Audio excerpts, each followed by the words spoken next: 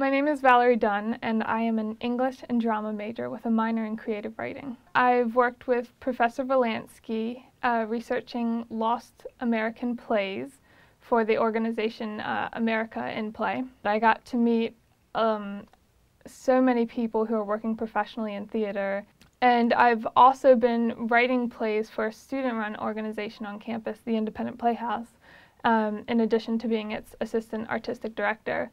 Being able to talk to any professor at any given time about an idea I've had or something I've come across that's very exciting to me is really, really encouraging.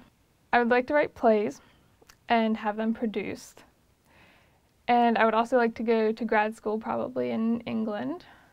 And Washington College has prepared me by inspiring me to write constantly and make writing something I'm serious about. I am confident that I will get plays produced, not only because I have increased my skills greatly since coming here, but also because I've had so many networking opportunities with not only the drama professors and the English professors, but also drama alumni. I have a broader understanding of the opportunities, how I can network myself to join the conversation that's going on with modern playwrights.